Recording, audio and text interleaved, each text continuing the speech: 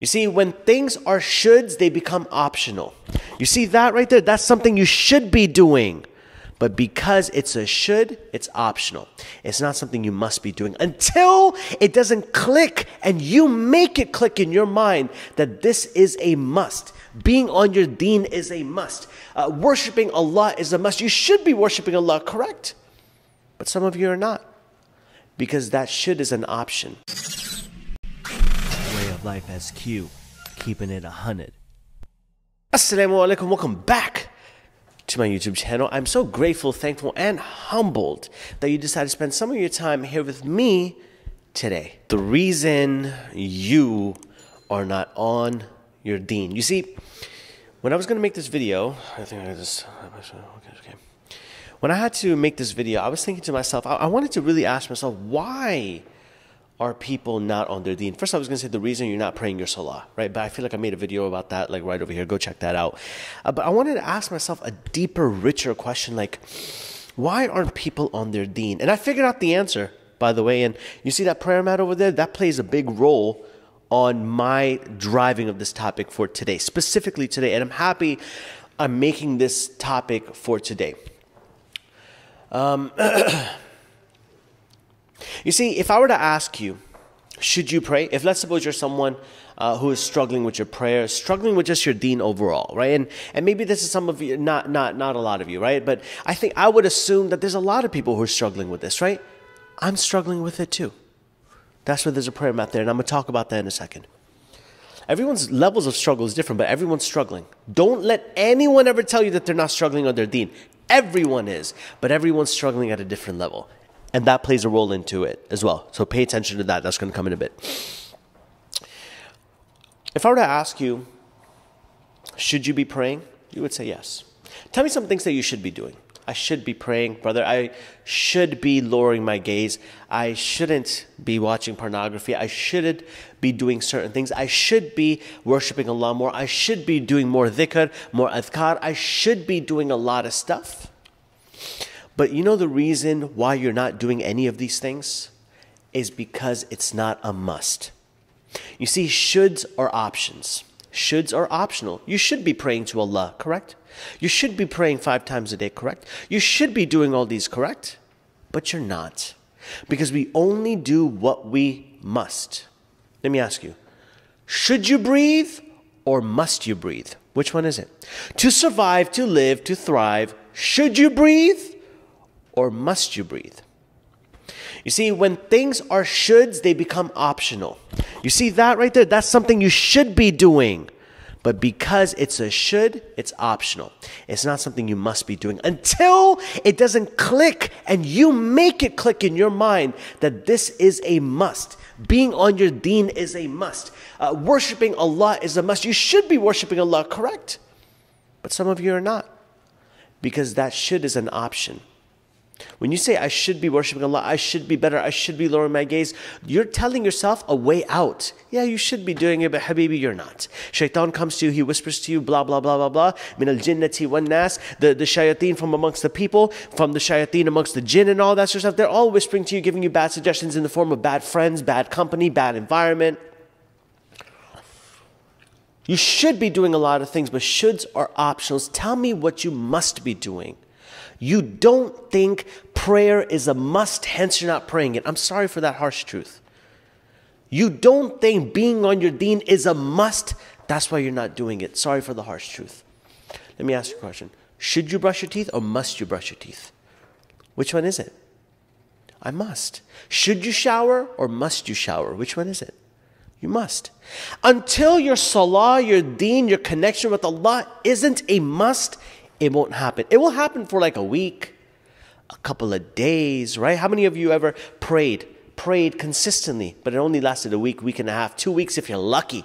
Most of us is just a few days. Because the ritual that's required for you to build that consistency and that muscle, you don't have that. And it's not a must for you, it's a should. I should be praying. Inshallah, I'm going to start praying. You start praying and then you stop. Because your prayer, your salah, your deen is a should, it's not a must. SQ, why you keep pointing at that? Have you ever missed a salah or been delayed for a salah or something, and maybe, let's suppose if you missed a salah, you feel negative about it, you feel guilty about it. Has that ever happened to you? Yeah, I hope you're nodding your head or raising your hand or something like that. That's my inner teacher coming out. MashaAllah. Has that ever happened to you? Has it? Has it? Okay. What do you do? What are we taught to do? Anytime we have a negative feeling, about ourselves, what are we taught to do? Ignore it. Get rid of it. Get rid of it. Get rid of that negative thought. Let me distract myself with some music or some video games to get rid of that negative thought. Okay. That's the reason you're still shooting to pray, not a must. Because if you leaned into that negative feeling a little bit more and said, hang on a second, and understand that each negative feeling is your body's way of telling you, communicating with you, your soul's way of communicating with you, your iman's way, your spirituality's way of communicating with you, telling you that something's up. The moment you lean into your negative, that's not negative. You're telling me that you being guilty about not praying is a negative feeling? I think that's a positive feeling, don't you? There's something left in your heart, your iman, that's telling you that you should be praying. You're perceiving it as something negative. I think it's something extremely positive. The fact that your heart is not dead, it's not rock solid to where you don't even care anymore. That's a win, don't you think? I think so. I think that's a win. Okay.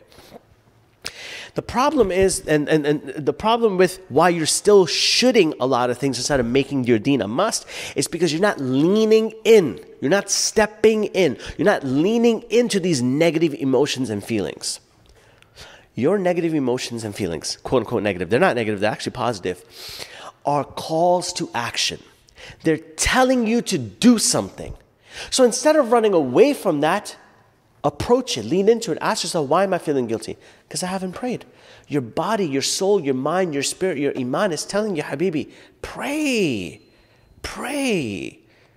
You're feeling guilty because your body wants it. When your body is dehydrated, what are some signs? Your eyes can go a little yellow, your lips could get chapped. Do you ignore that?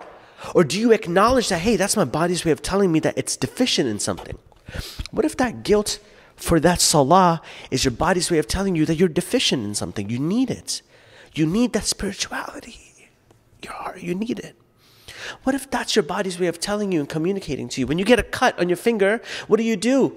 It's bleeding. That's your body's way of telling you something needs to happen. Your body is now, creating plasmas over there to stop the bleeding and coagulate the bleeding, nonetheless.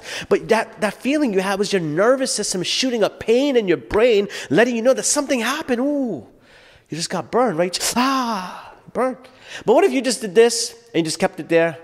Like in those cartoons, you saw something cooking, something burning? You'd be dumb.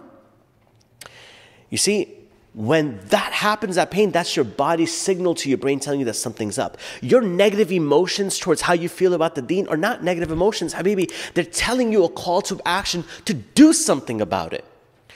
And this term, in Arabic, the term is called muhasaba. Muhasaba. It is self-accountability. It is your body's way of telling you to do something. It is spiritual auditing. And I'm going to give a khutbah about that today later on, muhasaba. We're going to talk more about that later on, so stay tuned for that video. That's going to be in the khutbah, inshallah, when I post that out. But the thing you have to realize is that you have to take accountability for yourself. We all need to become spiritual auditors. We have to. When we have those negative feelings about our deen or ourselves, that's your body's way, your iman's way of telling you that something's up. So don't run away from that feeling. Embrace that feeling. SQ, you keep pointing over there. I told you in the beginning of the video, we all have our own struggles. We all are struggling in the deen. All of us are. No one's an exception. But our struggles are at different levels. Okay? Today, I woke up late.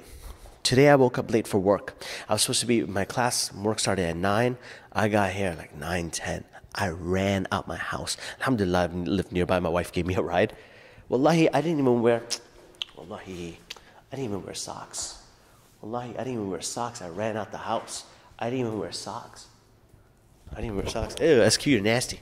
I didn't even wear socks. I ran out the house. All I did was, alhamdulillah, brush my teeth, make wudu, and I ran out. Because I knew I was going to pray at work. You see, me not praying is giving me anxiety. The fact that I woke up late is obviously my day's off to a little bit rough of a start. I feel a little behind in my day. But the question I need to ask myself is how I'm going to improve it. That's the key. Once I pray over there, I'm going to feel better about myself. I'm going to feel accomplished. I'm going to have higher self-esteem. Don't you feel good after you finish praying? Don't you? It's because you're raising your self-esteem. When your self-esteem rises, you rise. Your feelings of goodness rise as well too. So don't feel bad about these things, guys. When you feel bad, that's your body's way of telling you that you have to do something about it. So do something about it. I'm going to pray. That was my struggle. You heard my struggle? Your boy SQ, 100K subscribers. Sunnah beard dari. Topi. Marks on the forehead. Man is saying that he didn't pray Fajr. Man is telling you he didn't pray Fajr. I woke up late. We all are struggling on the deen. Don't ever let anyone lie to you to tell you that they're not. Obviously, it doesn't happen every day.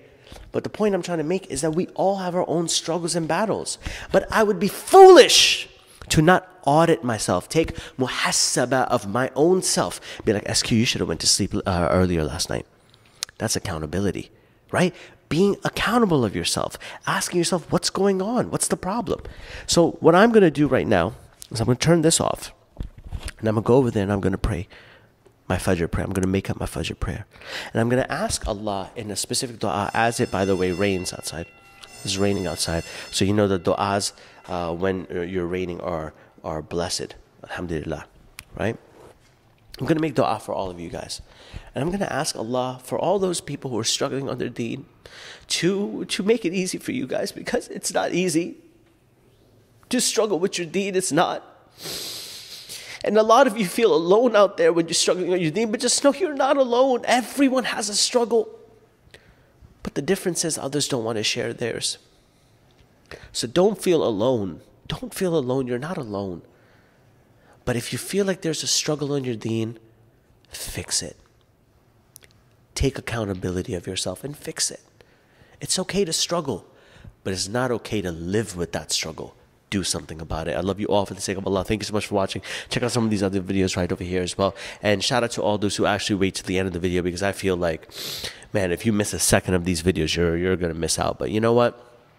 That's my jihad. That's my own personal mission and my own struggle that I'm trying to do. And we all have our own personal battles and struggles as well too. There's a new Quizzing Strangers for an iPad video coming out soon. Inshallah, I'm going to film it on Sunday. Love you all for the sake of Allah. And until next time, I'm out.